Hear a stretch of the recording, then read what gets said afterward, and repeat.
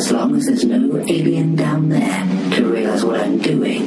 No Witch Lord, no Tog, no... what? Who? Brump. Oh, not him. But he's got Grunter with him as well. You know what's wrong with him? He's got more than space between the ears. Right, find out where he is and stop him.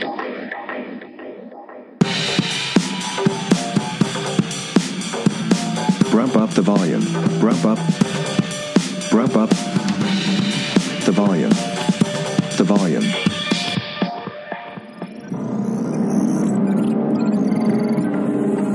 Right. Prepare to eat the crumbs of your own flesh, you rampant hero of nothingness.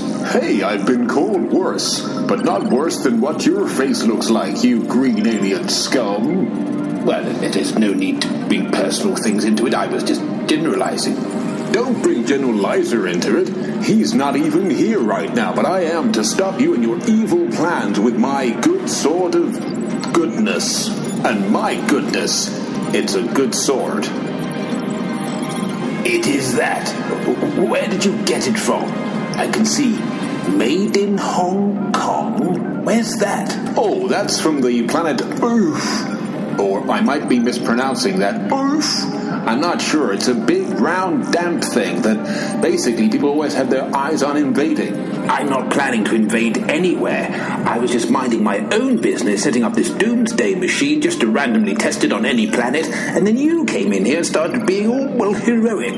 It's not fair. I haven't done anything bad at all. You expect me to believe that? Because I will.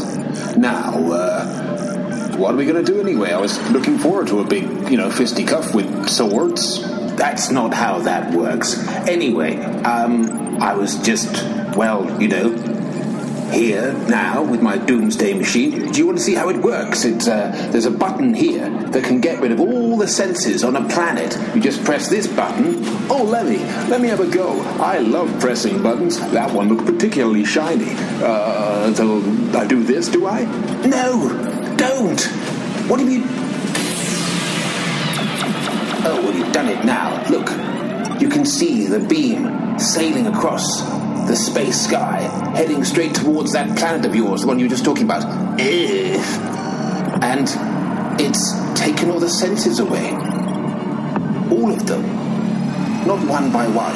All of them have gone. Well, that was an accident. Maybe someone else will take the blame for it. But even though it's your fault...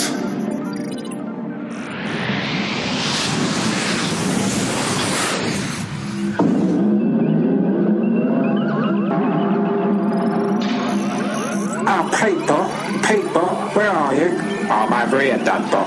Oh, what's going on? Well, everything is going on Earth. Well, not very much, to be honest. They can't really hear what they're saying or see what they're doing or smell what they might be up to. What do you mean? Well, all the things I've just said. It would appear that all their senses have become knocked senseless. Oh, so it's up to us, the tech bots of techiness. Who are we again?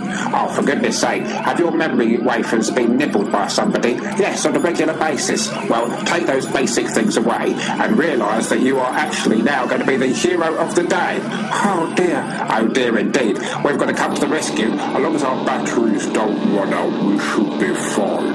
Hey, that hasn't happened to me yet. Oh, pooh, it has. Brump Up the Volume featured Elliot Stewart as Captain Hero and General Nuisance and the Pete and Dub Droids. It was written by Elliot Stewart and is an Invisible Commission's production.